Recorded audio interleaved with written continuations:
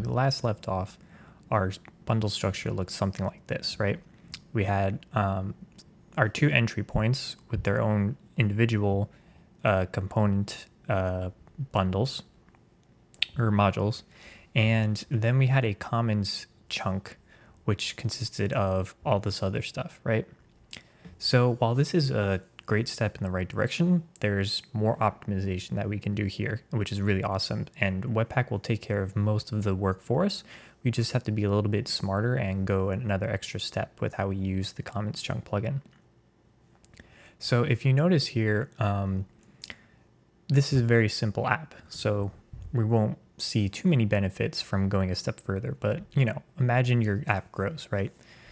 So say you're building full application, you might have React DOM, it is 2016. So jQuery, Redux, Sabre, we're using all these libraries here. And in addition, say we have more pages and we have more shared modules that we might be using. So in addition to our nav bar, maybe I've made a footer, a sidebar, any number of extra UI components that I have now that I'm sharing. I'd probably want to use across multiple entry points. And of course, these can also grow in size and amount as well. So you can imagine that size is very important and how we split things out once you get into a bigger app. And the way we can optimize this downloading is by taking care of caching, client-side caching. And the way we can do that is by making sure that we change only what needs to be changed when it needs to be changed from each individual bundle. Now, that was a little bit confusing to say, but what I basically mean by that is let's think about what needs to change when we push a new update to our repo and what doesn't need to change, right? So what doesn't need to change? So these libraries here that I have notated in gray, those can be representative of, usually libraries, but typically any code that is shared across multiple entry points in your app, and in which the code for those modules is never going to change or will very infrequently change, right? So these libraries, you're not going to be changing those. The only time you'll really change them is if, a new version comes out and you decide to update, right? So in order to take advantage of client-side caching, right? Because not only are these libraries probably pretty big in size, again, they don't change. So what we want to do is we want to separate these out from the rest of our personal application code, which is more subject to frequent change, right? And what that allows us to do is when clients revisit your website, they can keep using a cached version of your library bundle, right? And that way, they don't have to download this giant chunk if they've already been to your website. All they have to do is, if needed, they can download just the new bundles that they need.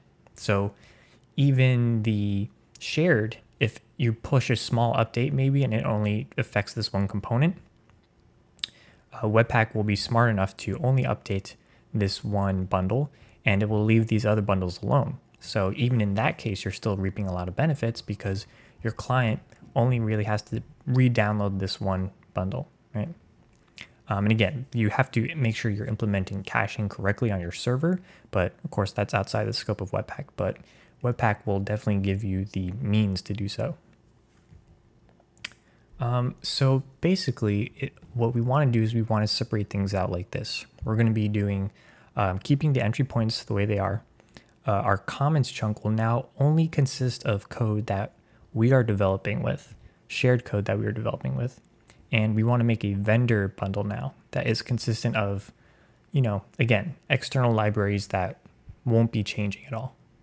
And then finally, to really take advantage of the caching here, we want to make sure that we're separating out our bootstrapping as well. And that might sound confusing, but it is very important because the thing is, a lot of people will leave the bootstrap and the vendor in one bundle and think that everything's okay. The problem with that is that the bootstrap is where Webpack keeps an ID track of every single module in your application. So even though you might not be editing the code in your vendor's libraries over here, anytime you make a change or add new modules or anything like that, the Bootstrap module actually changes because, again, that's where it keeps all the IDs. So if you're bundling your Bootstrap with your vendor, then Webpack has no choice but to recompile your bundle over here, and therefore you're basically losing all of the value you get from separating your vendor files out. So it's very important that we separate this out as well. Okay.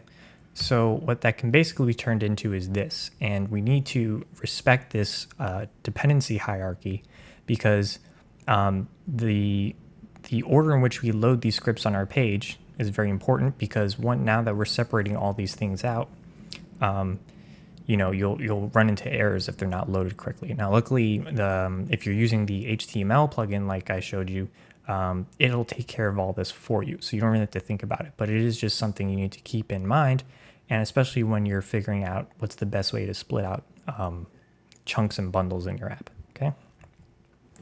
So let's look at the code here. I'm going off of what we had in the last video. Now, one thing to keep in note here is that I am using my webpack watch command instead of the webpack-dev-server. And I'm just doing this because I'm going to be looking a lot at the source files here in the browser. And if you use webpack-dev-server, it does put some extra code in there. So I just wanted to keep it clean. So just for the sake of this video, I'll be using npm run build that we set up before. Okay, so I'm just refreshing. Okay, so as you can see, we're on this app page. We've got the app chunk or bundle and our comments bundle, which has jQuery. And if I scroll all the way down, has our nav bar. Okay, and the very top here you see has the bootstrapping, just where we left it.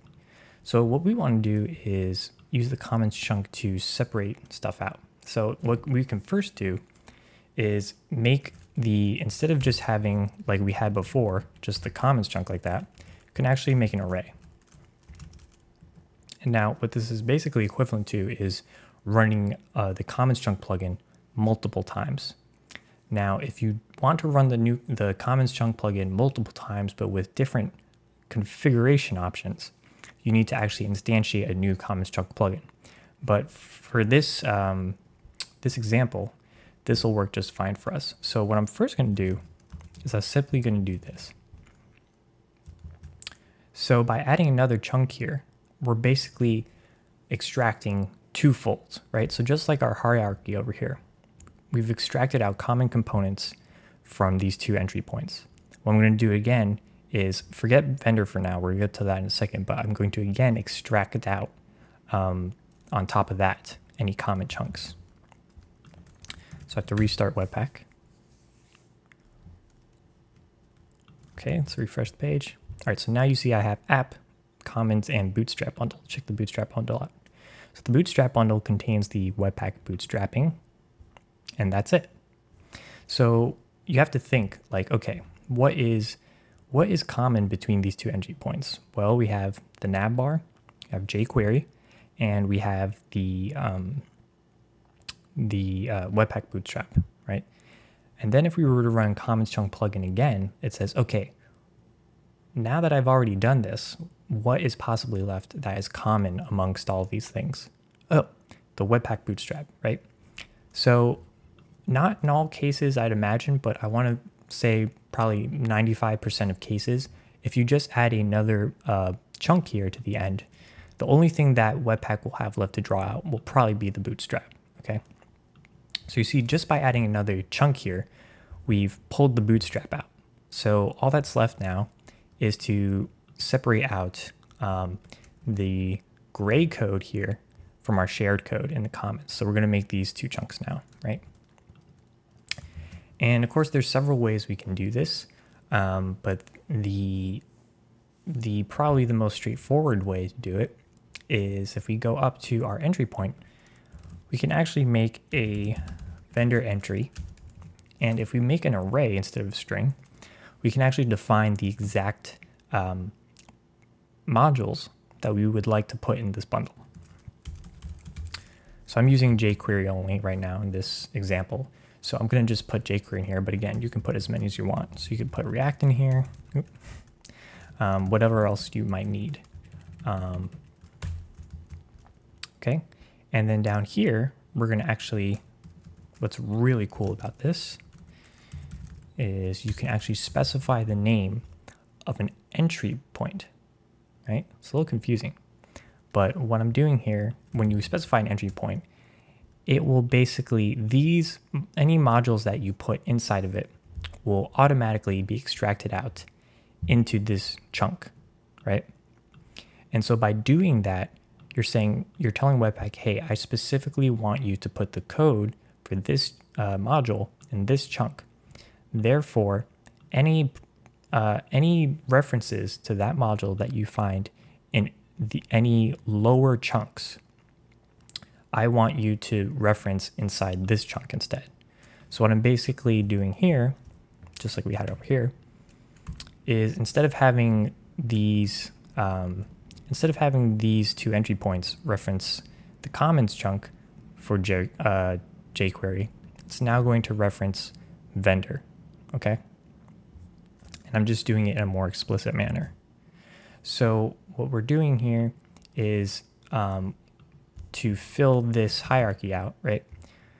We're using the commons, we're using a empty commons chunk plugin or a new commons chunk to pull out the shared code here, right? And then the vendor chunk is pulling out specifically jQuery from that.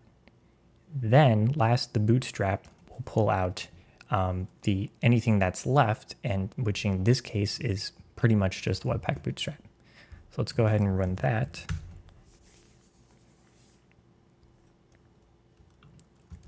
Okay, refresh. All right, so let's check out. So in app.js, you see that I have the app entry point and its content component or module. The next thing up is commons. Commons just has the nav bar, okay? And then in vendor, you see we just have jQuery, and in Bootstrap, we just have the Webpack bootstrapping. That's it, right? So it's really cool. All we did was, all we pretty much did was add 2 more strings to this one property here, and you see we've gotten amazing results. Now, the cool thing is I did accidentally leave this on here, so the cat's out of the bag, but what we can do here to take advantage of this now for client-side caching is we can use the chunk cache property that Webpack gives us in our file name under output. So what that basically does here is if you see my terminal, it appends a chunking hash to your bundle name. And this is great because now if you notice, so just keep an eye on the vendor, right? The vendor chunk hash is 4C2 and the app is ED6. So now if I go into app, right, and I was to just, type some garbage in, change it, Webpack, first of all, is smart enough to only recompile 2 things. It first sees that you've changed app.js, right? So it recompiles that, and then it adjusts the bootstrap accordingly. So what's really awesome about that is if I refresh the page now, you see, okay, app has been recompiled. Therefore, it has this new chunk hash, which is 5,000. And therefore, we are loading up the appropriate file. But if you notice, remember, my vendor chunk hash is 4C2. If you look in here, we're still referencing that file. So basically, Webpack is smart enough that it figured, okay, you only changed these modules. Therefore, I'm only going to update these bundles. And again, what that means for our end game here is that when a client loads up your page, they're only downloading what they need to download since the last changes made to that specific piece. And again, in the case of this vendor bundle, it's probably never going to change or very infrequently change, right? So I hope that that explains things and helps